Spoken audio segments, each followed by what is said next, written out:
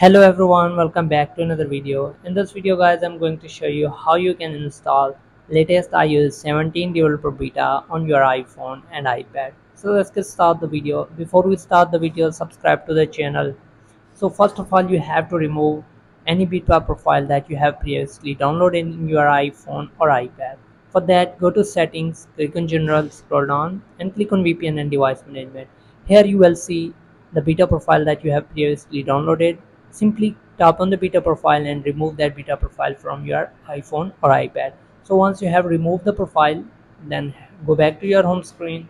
Simply click on Safari browser and then go to search bar and search for candlecode.com. Here you go.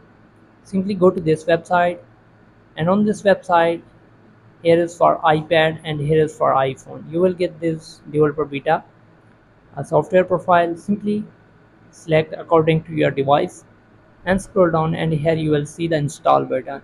So you will get the update early on this website. Make sure that you simply click on install and download the developer beta profile. So once you have downloaded it, simply verify the profile, then head over to setting and then go back to your software update section. Now this time you will get the new update, which is iOS 17.